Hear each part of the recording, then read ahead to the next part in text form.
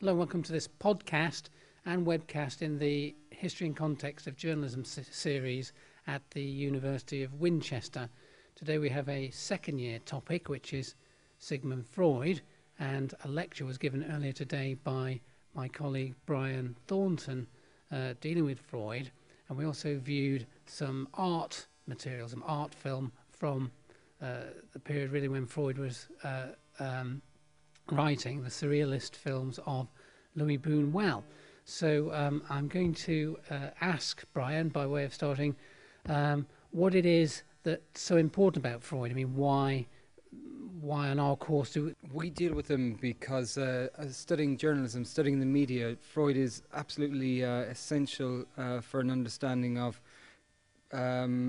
magazines, mainstream movies. Even the language that we use is Freudian. As his biographer said, we all speak Freud now. Whether we agree with what Freud said, whether we disagree, he's impossible to ignore, especially in the media. Everything is soaked in sort of Freudian terms. What I tried to explain today was the context of Freud, his main ideas, his opposition to sort of the ideas of Plato and the idea of Marx. Also, I did introduce quite a few criticisms of Freud, because Freud is an intensely controversial figure. So, in this course, it's controversial to some. We unfold in a sort of apostolic succession of thinkers, really starting with what's called the Enlightenment normally. What's Freud's role within that? Is he a figure from the Enlightenment? How does he follow on, as it were, from some of the 19th century figures we've been looking at? Freud, of course, is concerned with the mind, with psychology. So we've looked at some other people like Kant, Hegel, and their idea of the mind. Does Freud fit within that?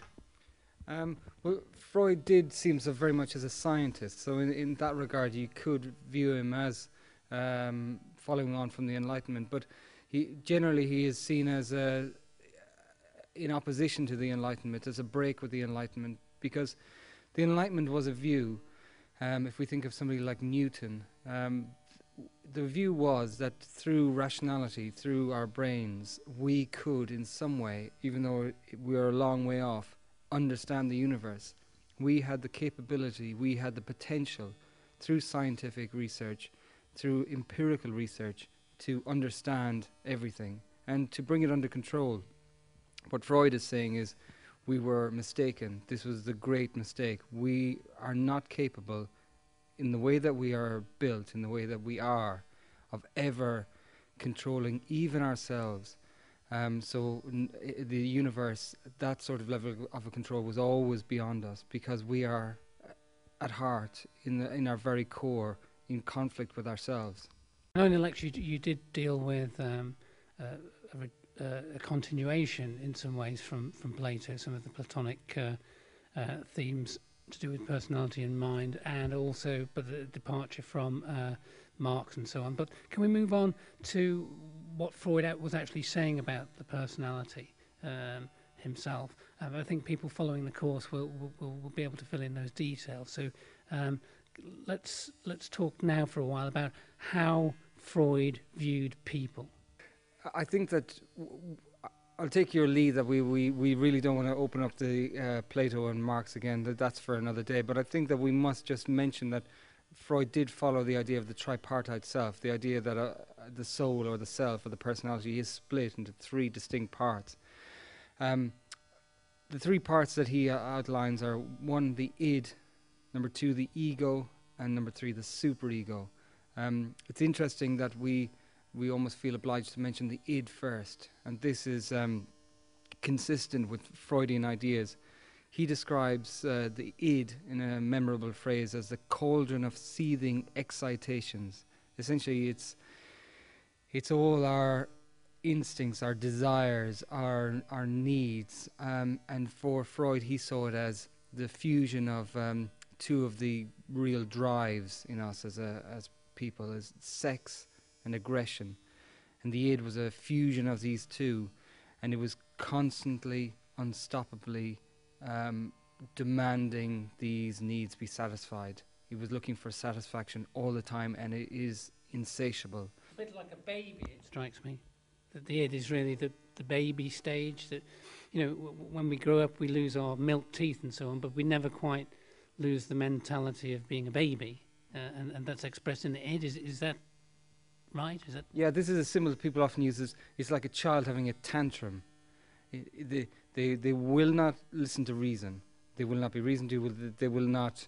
The rationality is just gone. All they want is satisfaction. I want. It's relentless. The key thing that we must remember with Freud is saying this is the dominant part of our personality. And what's wrong with that? I mean, in clinical terms, I mean, why shouldn't people just be in that sort of wanting condition? Is it because that leads to unhappiness in some way? Well, it depends which way you want to approach it. But in Freudian terms, if we look at it purely in Freudian terms, is that Freud saw these as uncontrollable, dangerous, negative, detrimental to us, detrimental to society. This is why Freud thinks that we should repress these. And this is why in his treatment of patients, what he tries to do is boost the ego.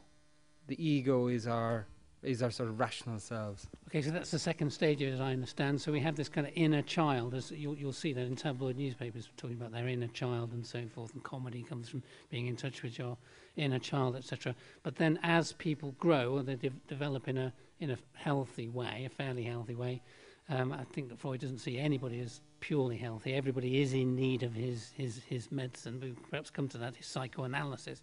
But as we grow, as I understand it, the theory is we develop the second and third parts of the personality. Is that right? The ego develops very early on, but the superego is the third part. This is not with us when we're born. So with the ego first, as I understand it, the ego is the sense of the self. I mean, a baby doesn't necessarily know who it is. It just has these wants and needs, which it gets very frightened by if they're not immediately satisfied.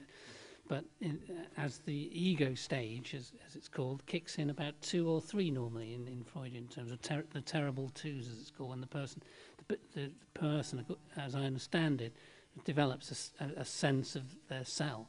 And that comes into conflict with the id. Is that right? Yeah, that's largely why Freud was arguing that this is a time of sort of great conflict within the person. Why you will have these tantrums? Why? Because this is the beginning of a lifelong process, a lifelong battle between the ego and the id. Because it's the ego's attempt to try and control the id, in Freudian terms, for good or for ill.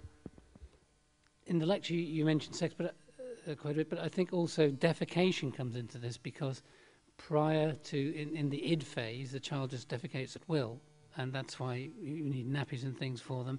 But the ego stage is also about controlling toilet, so-called toilet training.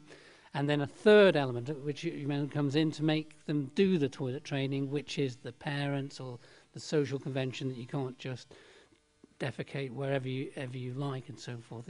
Is that right? Was that what you meant by the superego things?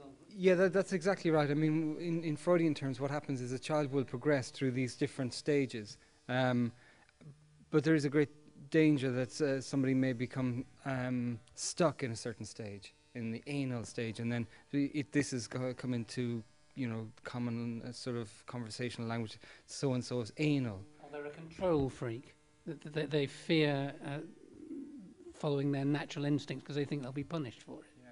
And then there's oral fixation. This is from the bottle, from the mother's milk, and so on. So it's often said that smoking, for example, is a sublimation of being on the nipple, and so on. People don't derive the pleasure from taking horrible fumes in their thing, but it's the whole act of sucking. Yeah. I mean, sublimation is worth mentioning, I think, at this stage. Sublimation is. Freud argues that there are ways to control these sort of these needs